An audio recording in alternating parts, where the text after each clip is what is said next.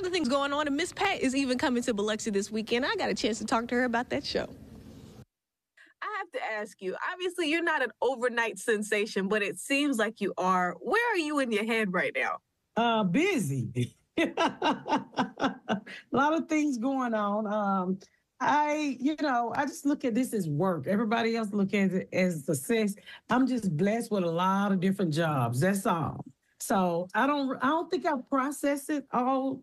I don't think I processed it yet. So I just keep it moving each and every morning. I mean, thinking about moving, you move a lot.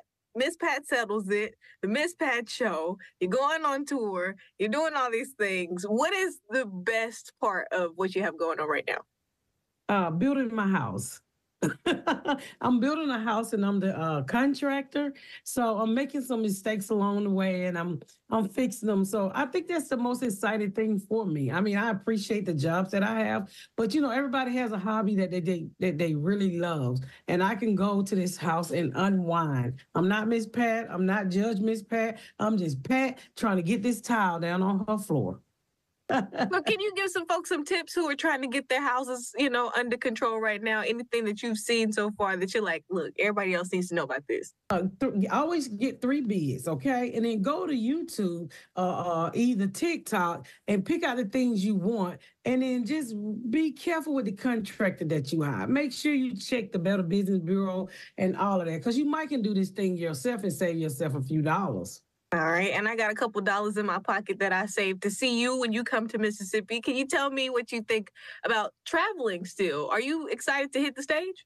I'm excited to hit the stage. I've been taping now for almost a month and a half, so I'm so ready to get back into my tour dates. And, I haven't been to Biloxi. The last time I was there, I was an opening act for a comedian, so I'm excited to, be coming on my own with my own tour.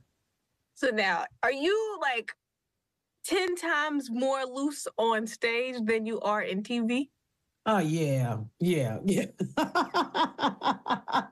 Oh, I'll be loose on TV, but it'll be a lot of stuff that gets said, no, we ain't gonna be able to do that, Miss Pat. So you get the whole, the nothing but the truth, Miss Pat, when you buy a ticket to see me. Because I don't have nobody behind me and say, we can't put this on TV. We can't do this. I get to do what I want to do, and we're going to have fun. I have to keep going to the shows, too, because, they are coming up. We're excited to see the new season of the Miss Pat show. What are we expecting for season, what is this, 4 now? 4. It's season 4 of the Miss Pat show. I'm hoping probably May or June it comes out. We down to our last 2 or 3 episodes now. So around May or June, we don't have a date yet. I'm just guessing. By the summer, most definitely you get the episodes. And take your time and watch them and watch the same episode over and over again. Because when you binge it, then you come to my page. I want more. I don't have any more to give you. So you're gonna have to sip on this 4th season like tea, baby.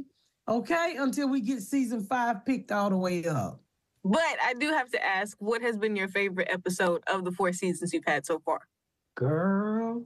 Y'all gonna see a different side of my acting this year. But we have a surprise episode that talks about slavery, but it's reversed, and it is hilarious. I just need to know what else we should be looking out for this year. Is it the house announcement finalized, or is it more shows? Is it more pop-ups on Everything We Love? What's going on?